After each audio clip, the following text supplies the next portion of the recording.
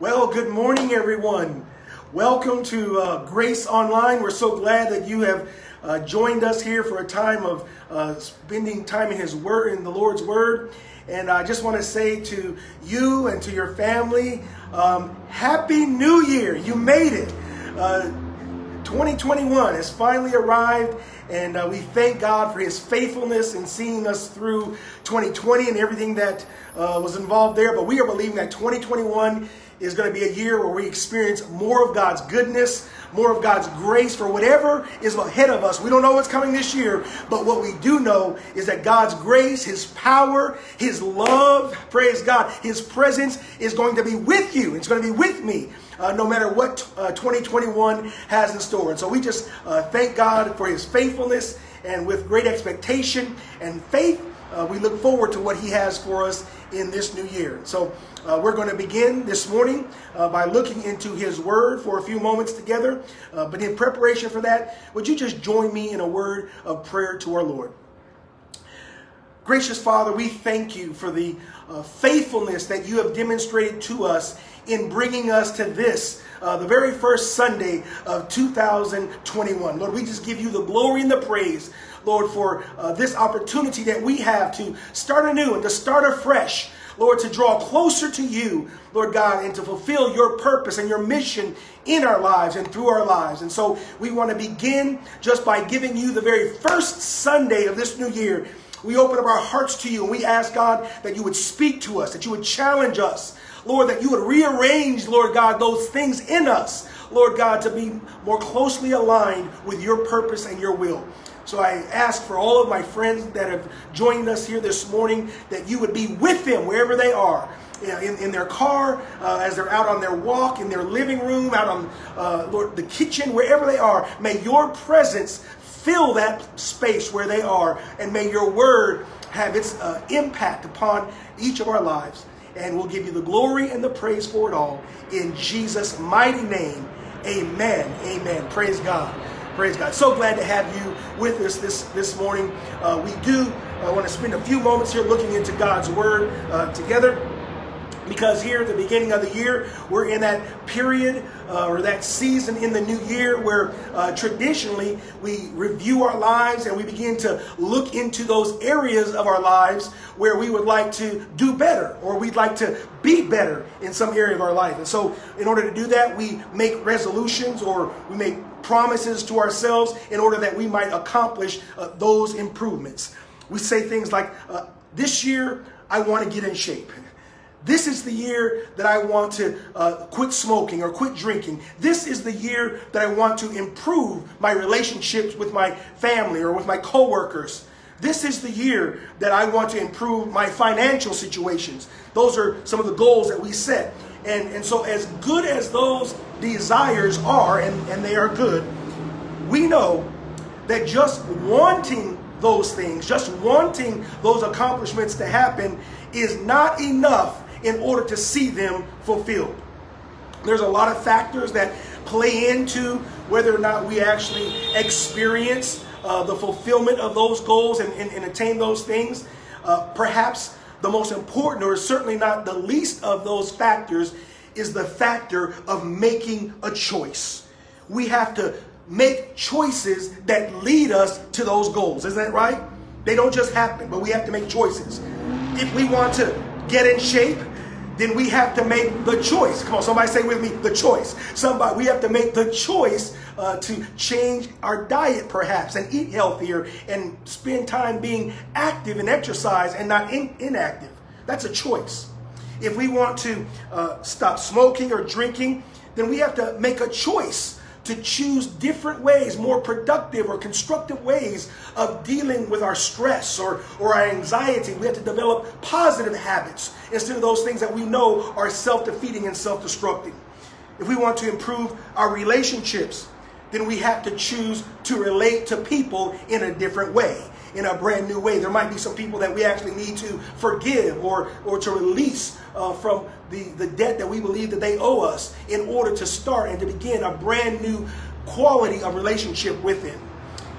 if we want to improve our financial situation. Come on, some of us need to do something new and create a budget. Some of us need to stop some of the impulse spending and be more disciplined in that area of life. All of that is just to say that it is great to have good and noble goals and desires, but those things do not happen without making the choices that lead us to those goals. And so there's a popular maxim that I'm sure is not new to most of you, and it's this, that the choices you make in turn make you. Isn't that true? The choices you and I make, they turn around, and over a period of time, they begin to shape us and make us and shape the direction that we are going to take. And so in this new year, I really do hope that you are able to make those choices that lead you to success in those areas where you are wanting to improve and to make changes. I really want that for you in this new year. But none of those choices, in fact, even any of those accomplishments, none of those accomplishments, should we achieve them, ultimately matter in comparison to the choice that Jesus is calling you to and he's calling me to in this new year of 2021. I mean, it'll be great if we can get in shape and maybe lose some weight. It'll be great if we can strengthen our financial standing and have better relationships. Those are wonderful things, but those choices pale in comparison to the choice that Jesus is calling you and I to in this brand new year. In fact, that truth that the choices you make in turn make you finds not just a temporal expression, but it finds an eternal expression in the words of Jesus that we're going to look at this morning. If you have your Bible, would you join me by turning to Matthew chapter number 7? Matthew chapter number 7. And verse number 13 is what we're going to look at this morning. Matthew chapter 7 verse 13. Grab your Bible or your iPad or your mobile device, whatever you have. Open up your Bible app, and I'd like you to read these words with me from Jesus. Matthew chapter 7 and verse number 13. It says this: "Enter through the narrow gate, for wide is the gate and broad is the road that leads to destruction, and many enter through it. But small is the gate, and narrow is the road that leads to life, and only a few find it." Oh, there's the choice that we have to make in order to improve our health. There are the choices that we have to make in order to improve our relationships or to get free from addictions or habits. The choices that we have to make in order to improve our financial situation. But Jesus presents us with a choice in these words that has the power to direct our future destiny for eternity. The choice that Jesus lays before us has that power. It shapes us eternally, not just during this earthly life.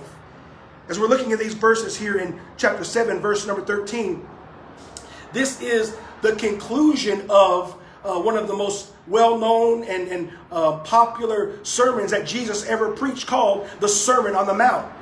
It's a sermon that begins all the way back in chapter number 5 and continues to the very conclusion of chapter 7. And during his sermon, Jesus just meticulously and powerfully dismantles the validity of an external-based religion, an external works approach to trying to have right relationship with God. He completely just explodes it and dismantles it. And then along with that, he also presents the power. He presents the authenticity of true relationship with God that those who are citizens of the heavenly kingdom of our Heavenly Father really demonstrate, and what they express, how the character and the quality of our devotion to God, what it looks like for those that are true citizens of the kingdom, that it is not external in its orientation, but it is internal. It is not something that is done for the eyes of men, but it is done for the eyes of God. That is the type of and the quality, the character of our devotion to God that those who are citizens, true citizens of the kingdom, possess. And so Jesus, after this powerful sermon from chapter 5 all the way through chapter 7, in this section, he begins that crucial point in his sermon where he begins to call his audience, he calls his hearers to a choice. He calls them to a decision to be true citizens of this kingdom and how that's going to happen. Listen, everybody wants to go to heaven. But not everybody wants to make the choice that leads there. Let me say that again. Everybody wants to go to heaven, but not everybody makes the choice that leads there. And Jesus wants to make sure that you have the opportunity and that I have the opportunity to make the right choice, the call to choose the right way. And so there's a couple observations that I just want to give you for a few moments as we're looking at this passage here in Matthew chapter 7, verse number 13. A few things that Jesus puts before us if we're going to reach that final destination of heaven that we all want. The first one that I see here in this verse is Jesus tells us that there is a choice to make.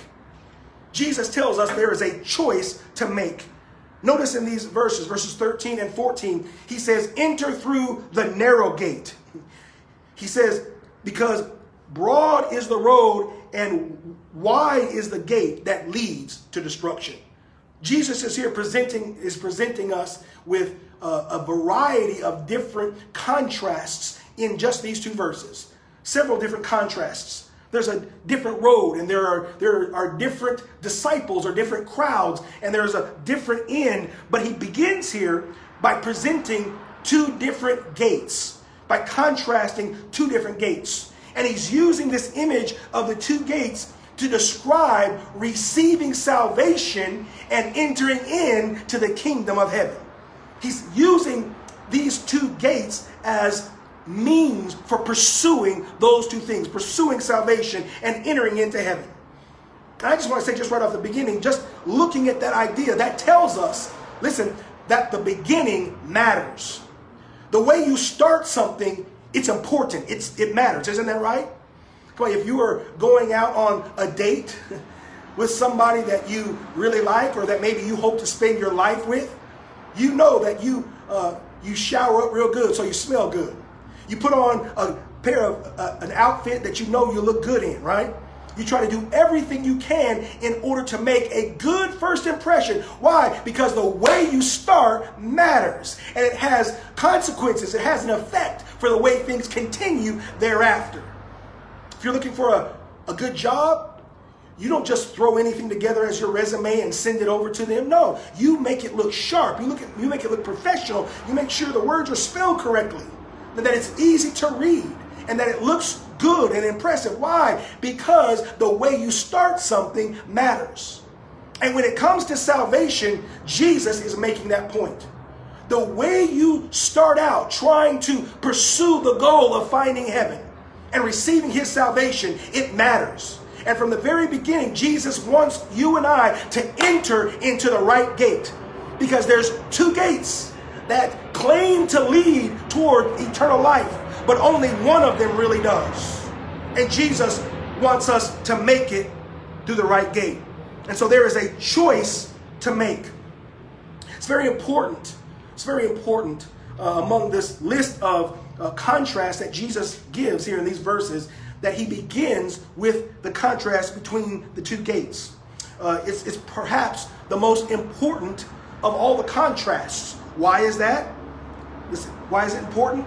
Because the choice that you make here determines what you experience, or the side of the other contrasts that you experience later. Said another way, the way you approach trying to find your way to heaven, trying to receive the salvation of God, is going to impact the way you continue and pursue that goal. Let me say it this way. The gate you enter determines the road that you're on. The gate that you enter determines the road that you're on. And the road that you're on determines the crowd that you join. And it also determines, ultimately, the destiny or the destination that you reach. So there's much that can be said about these two gates. But the element that I just want to draw your attention to first is the element of choice.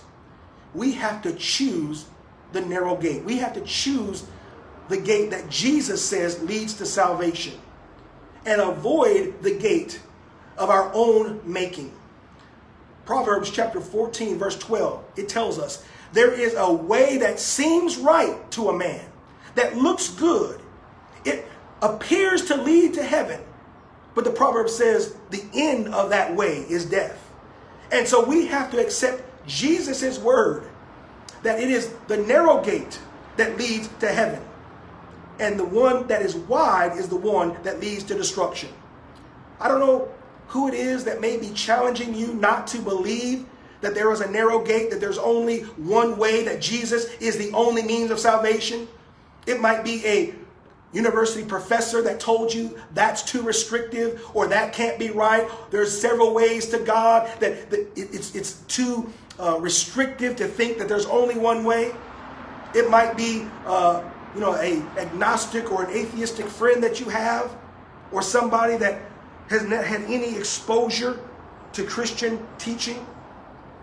But as far as I'm concerned, I'll take Jesus' word over a university professor. Come on, somebody. I'll take Jesus' word for what it takes to make it into heaven over a friend of mine who's turned their back upon God. We have a choice to make. That means that we can't blame somebody else for why we don't make it to heaven. We can't just assume that we're going to get there because our parents or our family were Christians.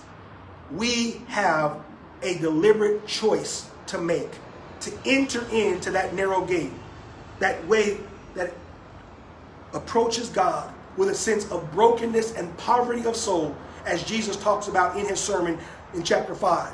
That we come to him and say that I have nothing to offer. I'm bankrupt in and of myself. I'm releasing control of my life to you, that I might find your salvation. We have to make that choice. You see, I was a believer, or I believed in, I should say, the truths of the gospel growing up in a Christian family. And I had grown up hearing the gospel preached and taught. And as I was a teenager, I believed that it was all true. But had I died in my early teenage years, I would have not gone to heaven. Why? Because even though I did believe the truth of the gospel, and I believed that Jesus was the Son of God, I believed that he was the Savior of the world, I had never made the choice to enter into that narrow gate. Oh, I understood the narrow gate. I admired the narrow gate. I knew that the narrow gate was the right way, but I had never made a choice to actively enter in, to turn my life over to Jesus Christ. And Jesus says, turning your life over to him is the very beginning. Releasing your life to his lordship, it's the beginning of entering in to that new life. John chapter 1, verse 12. It says, to as many as received him, to them he gave the power to become the sons of God. Listen, we have to actively choose and receive Jesus as Lord. And I just hope that in this upcoming year, as you and I are faced with a multitude of choices along the way this year, that each time we will choose that way that is pleasing to God. We'll choose the way that's not easy, maybe not popular, maybe not even comfortable with what we want to do, but we will choose the way that is pleasing to God in the way we talk, in the way we think, in the way we respond to people around us, in the goals that we pursue, that God will enable you and I this new year to make a choice to honor him and to enter into the narrow gate. I see in these verses, secondly, not only a choice to make, but I also see a cost to pay. A cost to pay. Do you see that in the verses? It says, enter through the narrow gate. For wide is the gate and broad is the road that leads to destruction, and many enter through it. But small is the gate, and narrow is the road that leads to life, and only a few find it. Jesus talks about a narrow gate. He talks about a small path, a small gate to get through. And what is the point of that? He is saying that we cannot bring in all of our pride and all of our sin and all of our own self-righteousness into the kingdom. We've got to release that to him. We've got to release it to him in order to enter into that narrow gate. There is a cost to following Jesus. There is a restricting, there is a confining element that we have to let go of the things that we've held on to and release them to him. You know, we had our family over, just our immediate family, for Christmas this year, Christmas dinner. And we pulled out the leaf to the table, and we were all sitting around the table. And there's a side to our dinner table that whenever you want to leave the dinner table and move towards the kitchen, when people are seated there, there's not room to pass. Come on, you know what I'm talking about. There's not room between the chair and the wall. And in order to get through that area to the kitchen, listen, you've got to turn. Or I should say it this way, I have to turn. I have to turn. And I have to go sideways to that section. And I even need a little help by asking that person who's seated in that impasse to please scoot up a little bit. Scoot up so I can get through. And most of the time, they're willing to do that. But can I tell you, when it comes to entering into heaven and receiving his salvation, the gate is narrow. And God is not making more room. He looks to us. He calls us to let go of control of our own lives and surrender it to him. To let go of all of our self-righteousness and all of the things that we present before God as the reason why he should accept us. Jesus says the gate is too narrow to bring all of that. You've got to come empty, broken, and alone, just you in your heart. Bring that to me. Then you can come through the gate. Then you can walk on the road that is narrow. It's difficult to do. Difficult to do. Paul described that process in his own life in Philippians chapter 3 and verse 4. He said this: if anyone thinks that he has reason to put confidence in his flesh, that is confidence in his own moral goodness, Paul says, I have more. And he goes down the list of his religious credentials that would make him acceptable before God. He says, I was circumcised on the 8th day, of the people of Israel, of the tribe of Benjamin, a Hebrew of Hebrews, in regard to the law, a Pharisee. As for zeal, persecuting the church. As for legalistic righteousness, I was faultless. But whatever was to my profit, listen, whatever was to my profit and to my gain, Paul says, I now consider a loss. I let go of it. I abandon it. I cut the ties on it. Why, Paul? For the sake of Christ.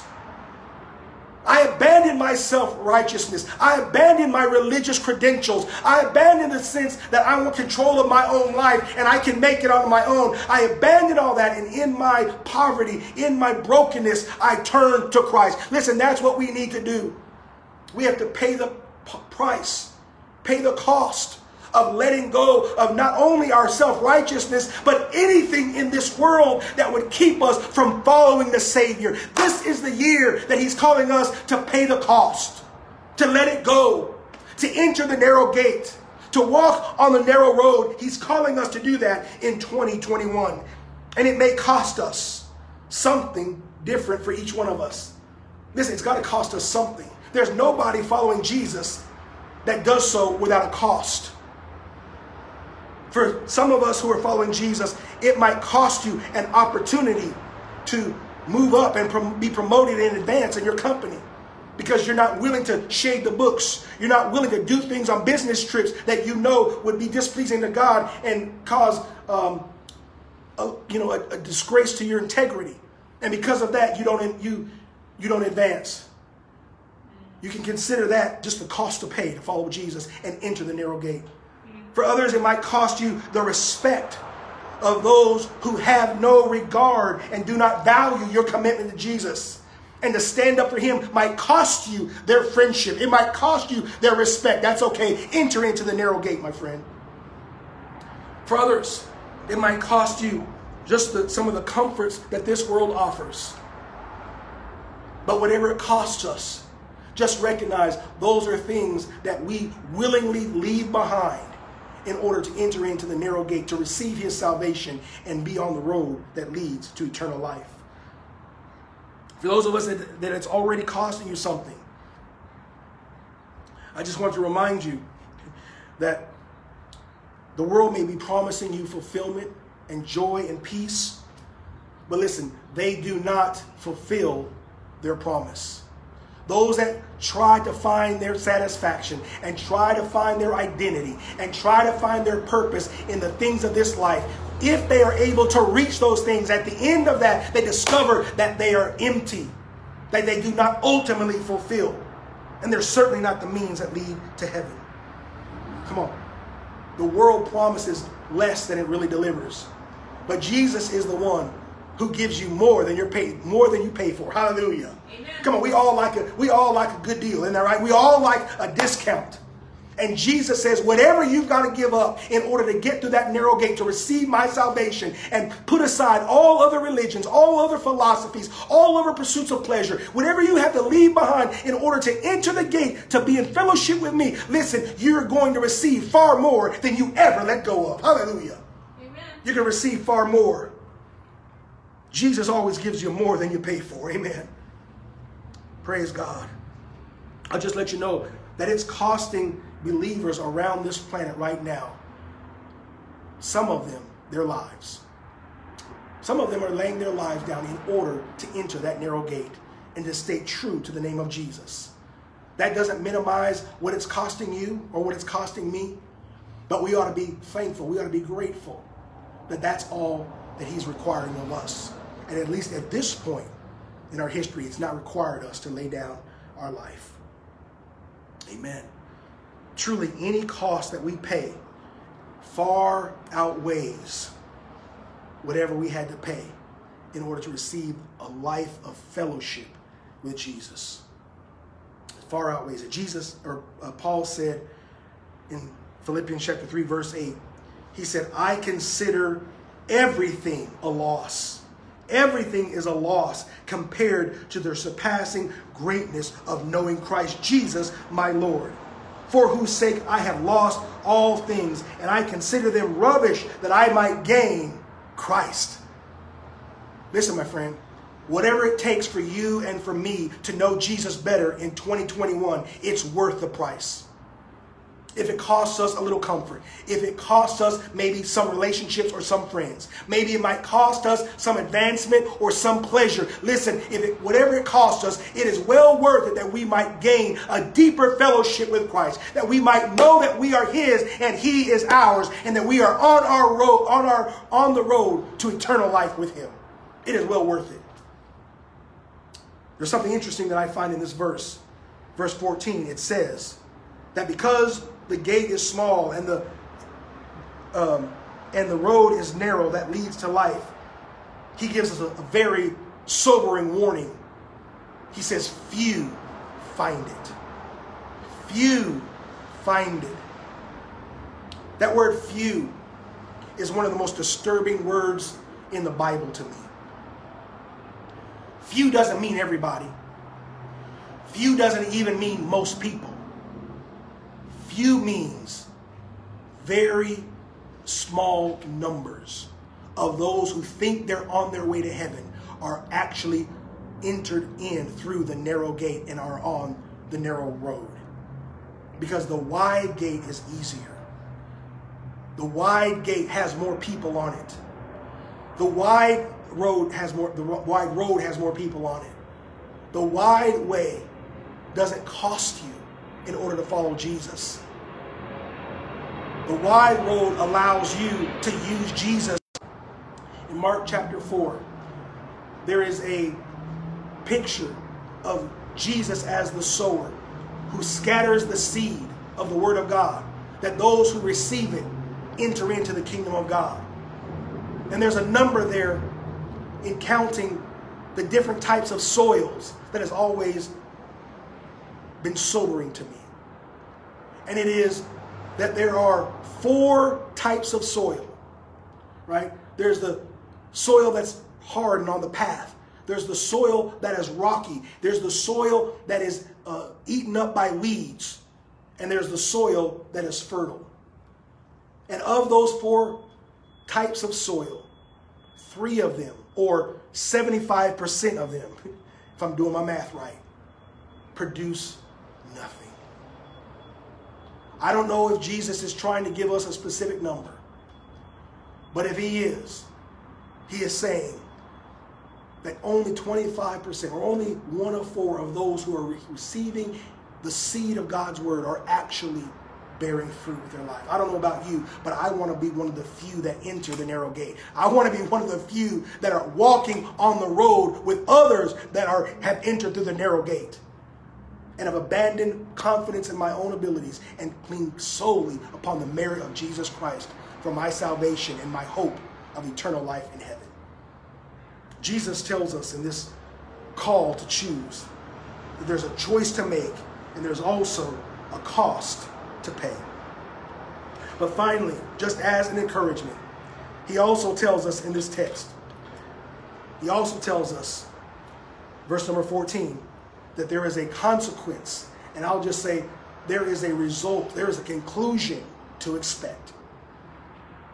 Based on the gate that we enter in and the road that we walk on, there is a consequence that we can anticipate when we stand before our Maker.